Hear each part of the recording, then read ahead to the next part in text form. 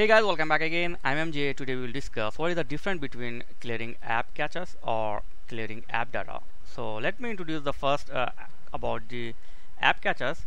The app caches is the temporary storage area of device. The aim of this is to speed up how quickly and smoothly your device operate and reduce how much data is proceed. So clearing app caches will not remove your app setting, updates and other data. So the clearing your caches, it's not a big issue. This is a temporary files or temporary things to remove for speed up and smooth running smooth your app. But the clearing app data is a serious thing. Yeah. So clearing app data will remove your all setting, your updates, your preferences, your saved data.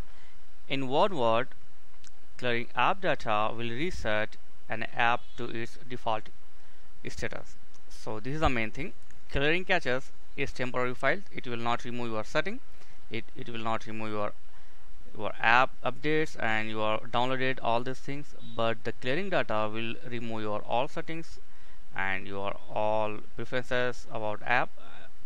So as I said, it will restore the default app. So this is the main difference between the caches and the app data. So before you doing clearing app data, remember one thing, it will remove your all updates and your all your app preferences and the current status or saved data.